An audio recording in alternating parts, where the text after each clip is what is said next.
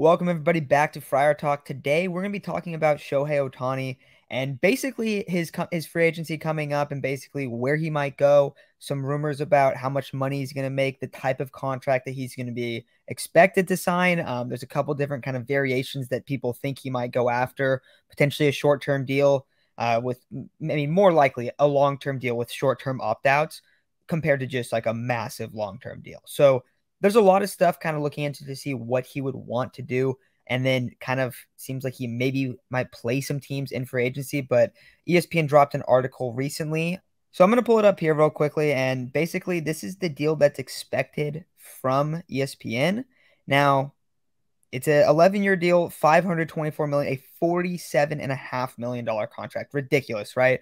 Now, if you read down a little bit farther on this, the dilemma that he kind of faces, which is an amazing dilemma for Shohei Ohtani, is that he may be getting a contract that's 60 mil AAV if he decides to do a short-term contract or if he decides to front-load a deal with opt-outs, where basically, he could get like a 3-year, $180 million deal and it's protected where it might be like a 500 total, but he can opt out after 3 years and then end up making way more than 500 million in that time span. So that's kind of the money that's expected from him. So Isaac, you're kind of looking at this, the Padres are a potential suitor. The Dodgers are a potential suitor. Those are the big one. The Mets are another one. We're going to get into all the teams that are kind of looking at him because there's a few other teams that maybe people didn't really expect to be in the running. But if you're a team looking into the running for Shohei Ohtani, is this something that's like absurdly expensive, or do you think it's definitely worth it?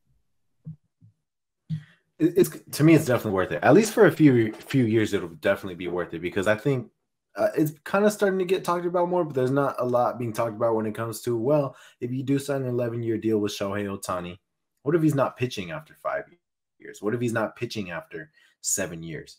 That's something that's definitely going to need to be discussed amongst every organization. That's a big risk. However, for those 5 years that he's going to be both pitching and hitting at the level that he currently is right now, and possibly longer than 5 years, you're getting a great value. You're getting someone that's 30 million at the plate. You're getting someone that's 30 million on the mound. And I think those numbers are justified. And not only that, but if you don't think those numbers are justified, they become justified when you realize that you're getting a guy that can do two things that's only taking up one roster spot.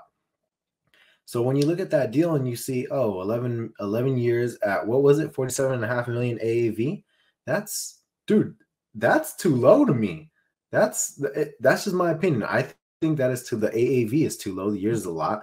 And when it comes to that 60 million versus 600 million, Matt's right. Yeah, it's going to be either like a 5-year, $300 million deal, or it's going to be like a 12-year, $600 million deal just to lower the AAV. I don't know which one would be smarter. I think personally, from an organizational standpoint, the shorter term deal with more AAV smarter. That way you avoid the risk of him not pitching down the road.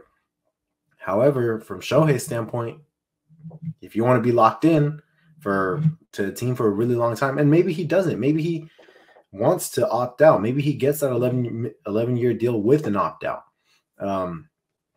But it's a lot to digest when it comes to Shohei Ohtani because you've never seen a player like this. We've never had a player like this hit the market. And obviously we're a Padres channel. So when it comes to the Padres, you do this at the risk of knowing you're not going to have Juan Soto. And it almost becomes a guarantee. You're not going to have Juan Soto past 2024. Now, I know there will be some Padres fans that will probably say never underestimate Peter Seidler and AJ Preller. But you look at it from a financial standpoint, it almost becomes impossible to keep both. However, if you get Shohei Ohtani and you sign him to however much they're willing to, I'd assume the Padres are going to be one of those teams that want him for 5-6 years, 60 million AAV. For 1 year at the top of your lineup, you have Fernando Tatis, Juan Soto, Manny Machado, Shohei Ohtani, and Xander Bogaerts, and Jake Cronenworth hitting sixth. For 1 year, you get all those guys in your lineup. That is the best lineup in all of baseball and could be one of the best in baseball history. But that, of course, is at the risk of losing Juan Soto. However, you still get to keep Shohei Ohtani for the foreseeable future. We'll talk about the Padres more, later in the video when we talk about the other teams too. But From an organizational standpoint, man, if you're getting him for $47.5 million AAV, you're getting a steal. Dude, 100%, because 47.5 million, like you said, he's saving you a roster spot because you can just add an extra guy because you're having a starter and your primary DH almost every single day. For 80% of the time, your DH. So he's doing that.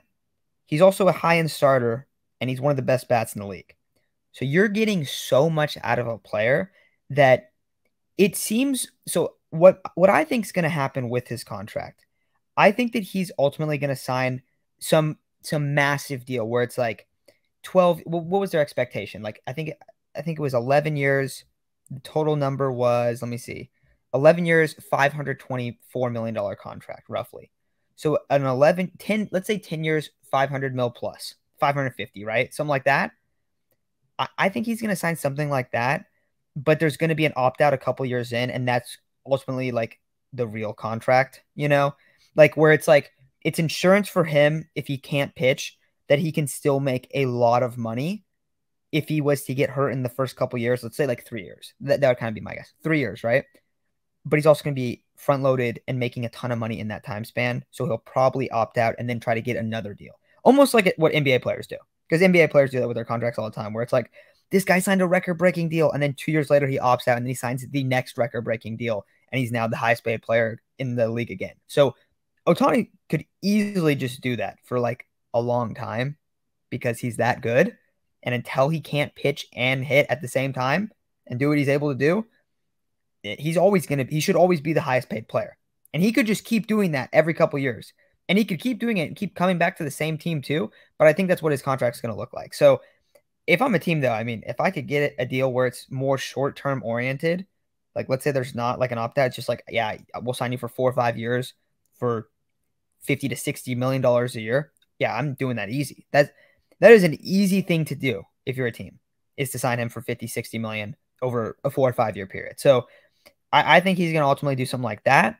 However, if we keep looking down this article, they also talk about basically, where are the potential suitors? Who are the potential suitors in this one? And this is where I think it gets really interesting, because we're talking about all this money, right? We're talking about, 60 million a year or whatever it is. Well, you look at the teams and they're the normal teams.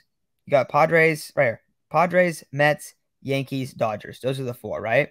A return to the Angels, of course, that could be, I don't know. I don't think that's happening, but that's potentially on the horizon.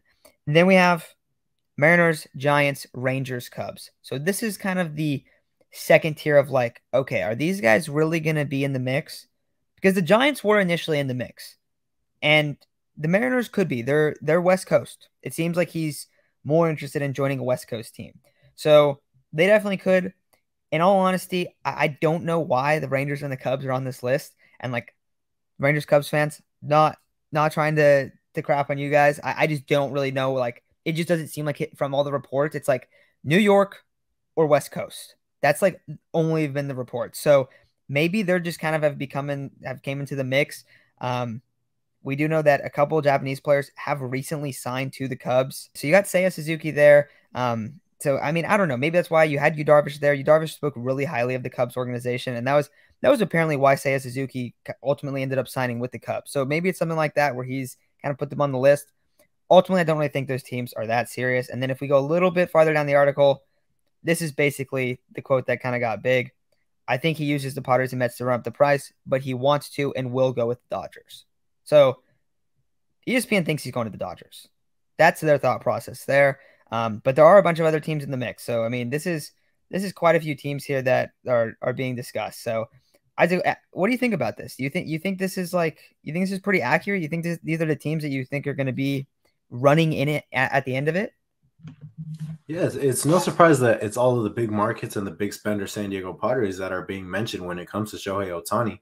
Not to mention both the Dodgers and the Padres were interested in Ohtani when he was coming into the league. So no surprise that they're going to be interested again. Like you mentioned, I don't think a return to the Angels is necessarily. I don't want to say it's completely out of the realm. Yeah, I think it fully depends on how they do the rest of this season, but they're having a solid start to the season, pretty similar to the Padres, if not a little better. However, everyone expects the Padres to definitely do more, and no one expects the Angels to do much more than this.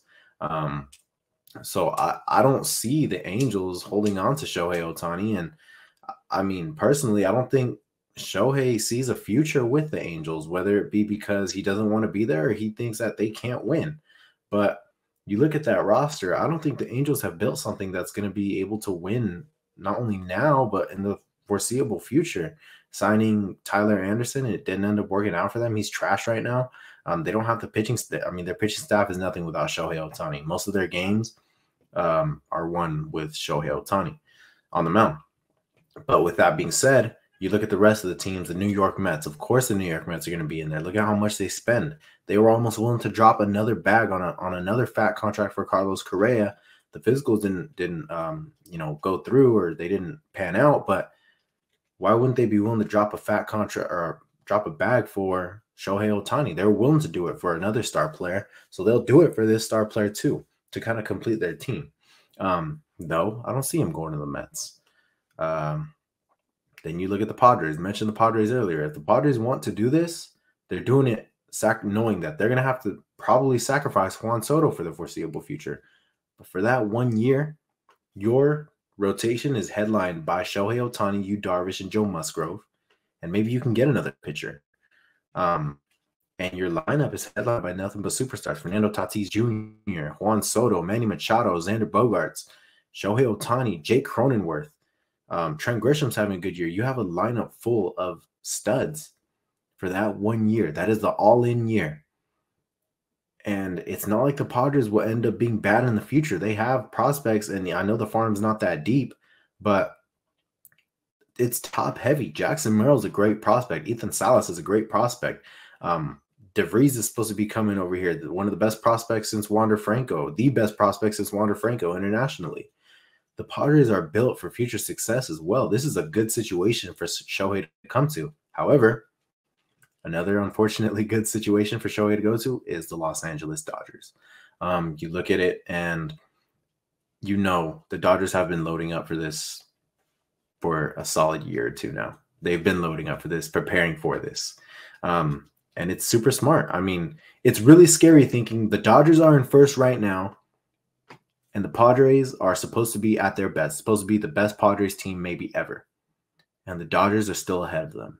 If the Padres can't win the division this year, if they can't win the World Series this year, and the Dodgers get Shohei Ohtani, that will be backbreaking for the Padres. But with that being said, that's a really good situation for him to go to.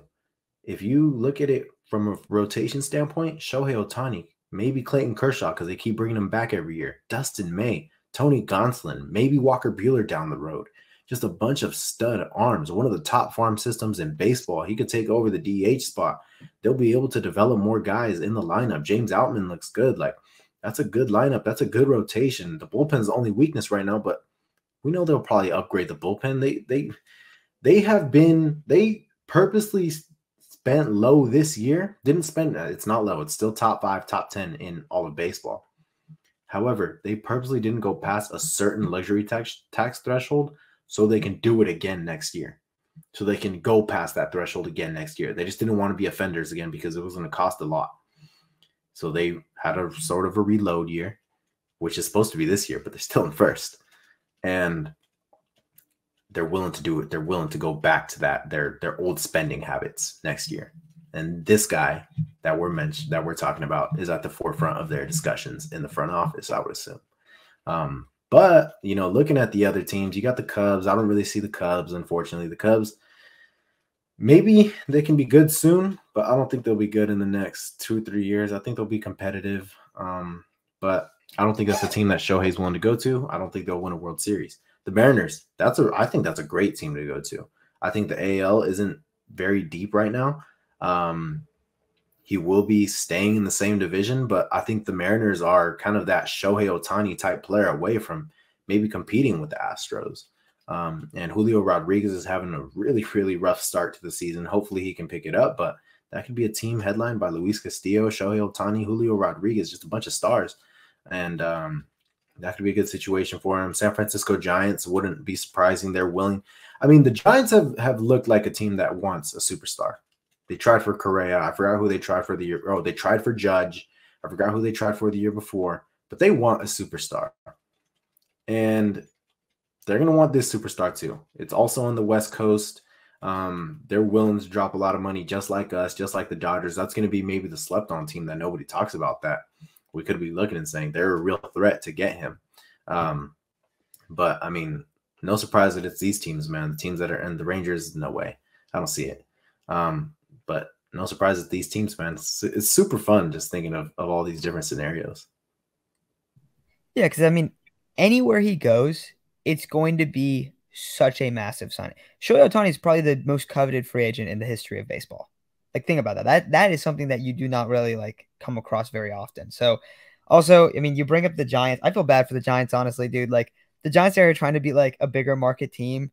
They get Arson Judge for like what, like an hour, and then it doesn't work out. Obviously, like they go after Correa. Like they just could not land a guy, and I feel like Otani's going to be the same situation. Like Ohtani Part 2, because I want to say the Giants were like even ahead on the list than the Padres. Like I want to say initially it was like he signed with the Angels, and like it was like the Giants and the Dodgers were the next team. And then there was like other teams that were interested, like the Padres, the Mariners, and like I think the Yankees, something like that. But the Giants were way up on his list, and I think they're gonna be like true finalists, but it feels like they just strike out every time. So ultimately, prediction wise, I'll tell you guys I think it's gonna be something similar to like a short term or a long term, a massive long term deal front loaded with an opt out after 3 or 4 years. That's my expectation. If I had to pick a team, I would go with the Dodgers. I mean, they've been the most linked to him. They've been the expected team that he's supposed to go to. So I would go with the Dodgers. And I think you said it's backbreaking, like 100%. That is completely accurate. Like that is a rough signing if that ends up going down. So that's what I'm thinking. But who do you think? What do you think on a deal? What is kind of your Shohei Ohtani prediction? Yeah, I mean, you mentioned way too early prediction at that. Yeah, it's just yeah, definitely. But when it comes to a deal like this, it's tough to gauge because like I said, there's a lot of risk to signing him to a long-term deal. You might not get the $60 million Shohei Ohtani for that whole deal. You could realistically be paying $60 million for a DH after a few years. You could be paying $60 million for a pitcher, which is much less likely. The much more likely thing is maybe, I mean, you could be paying $60 million for a closer / DH. Yeah, sounds weird. Closer. John Schmaltz closed at the end of his career. We could see that type of thing. Like, there's so many different possibilities. And I think a team would be smart to go for those 6 years and sign them to 360 or 5 for 300. That sounds a lot better to me. But when you look at it from a player standpoint, you're going for the player, man. The player needs to be satisfied with the contract, not the team. So if the player's thinking, look, I want a long-term contract, I want to be financially secure for 10, 12 years, you gotta pay up, because if you don't pay up, some other team is going to. So if I had to predict, I'd go 12 for 600. I think the Padres did, 11 for 2 something with Xander Bogaerts. He was going to get that 200 million, 235, whatever it was, no matter what. But the Padres wanted to lower the AAV. So that way, or the Padres gave him more years to lower the AAV. I think it'll be the same for Shohei. Someone's going to give him more years, lower the AAV. Super smart also. Like I said, there's a lot more risk to that. But you're also paying less for that risk. You mentioned that the most likely team is the Dodgers, and I couldn't agree more. Yeah, the most likely team is the Dodgers. Never going to count out my Padres when it comes to signing this type of deal. AJ Preller loves Shohei Ohtani. The Padres as a team love Shohei Ohtani. All of the players speak glowingly. Fernando called him the best player in baseball. All of them speak glowingly of Shohei Ohtani. So definitely not going to rule out the Padres. I personally think Dodgers-Padres are the two front runners when it comes to Shohei Ohtani. And maybe it's a little biased, but I just don't really see the other teams competing for a guy like this. And I mean, the Giants, yeah, it makes a lot of sense. But are the Giants going to be good anytime soon? Is Shohei Ohtani really willing to bet that they're going to be good anytime soon? Because right now they don't have the roster that shows. And when it comes to him signing with the Dodgers, yeah, for us Padre fans, that's a backbreaker. I mean, that sucks because not only are you missing out on Shohei Ohtani, but the next free agent market is not that good. So it's not like you can just pivot and go get another superstar. Maybe it'll be too late to get another superstar. But also, what superstars are on the market? This is the one. Like, this is the diamond. Not even, I mean, yeah, diamond in the rough, I guess you could say. But yeah, that would suck. That would suck for us if you were to sign with the Dodgers because there's not other good options. There's no one else worth dropping a lot of money for, at least right now that I can think of. However, this could also be a discussion that we're having at the trade deadline when we're saying who can trade for Shohei Ohtani, who's willing to give up a lot for 3 months, maybe potentially only 3 months of Shohei Ohtani. But it's going to be, I mean, Ohtani Watch started last year, but it's definitely starting to get a lot more fun. Yeah, absolutely. So anyone listening, comment where you think he's going to land. What do you think his deal is going to look like? Maybe we're sleeping on some of these teams. I mean, Isaac, you just said straight up like Rangers. No, that's not happening. You didn't even get in that one. And I'm there with you. I agree. I think that's the right take. But maybe Ranger fans are like, dude, like, no, there's a chance. This is why. And also keep in mind, like, everyone has their own teams getting linked to him. So it's like everyone's kind of like, no, we have more of a chance than we think. I think ultimately the three biggest locations, you said it would come down to Padres, Dodgers. I would put the Yankees and the Mets in there as well, with the Yankees being higher. I think they're legitimately in there. And I think that the Giants are going to be a finalist, but like not really, like they've been like the last couple of years, which, like I said, it sucks for them because that's like so frustrating. We're about to get this guy. Oh no, you're not. Like, so I don't know. That's what I kind of think it's going to end up looking like, but it's early. I mean, we're in May. We're talking about Ohtani, but I mean, there's not, like we said, like this is probably the best free agent ever in baseball, which is wild. So I think it's going to do it. But thank you all for listening, and we'll be back soon. I know a lot, probably got some Dodger fans, probably got some Mets, Yankees fans and stuff listening to this. So Padres stuff going to be returning later this evening. We'll be going live after this Twin Series, so make sure to tune in for that. Probably about 5:30 on that one. So that's going to do it. But thank you all for listening, and we'll talk very, very soon.